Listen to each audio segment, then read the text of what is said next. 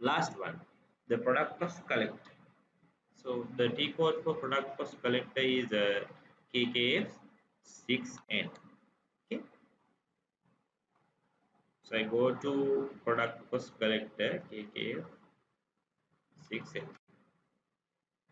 What this product cost collector do, right? So in repetitive manufacturing, so we confirm plan orders. We don't have production orders. After the confirmation of plan order, so it vanishes, right?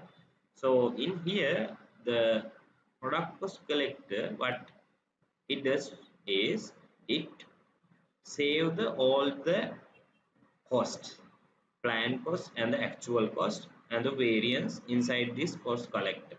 Okay.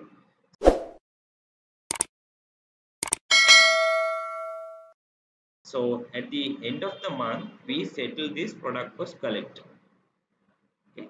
Now to create this one, I enter the material number and the plant, and I select this create button, and I enter the order type. Here production version I give, and I select my version. So my version is this. Okay. And I confirm.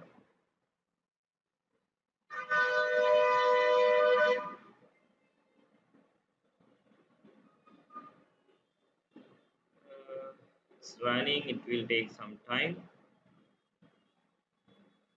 Okay. So if I go to the header and this one, now I save. Here you can give the overhead key if you are using overhead cost, right? So I press save.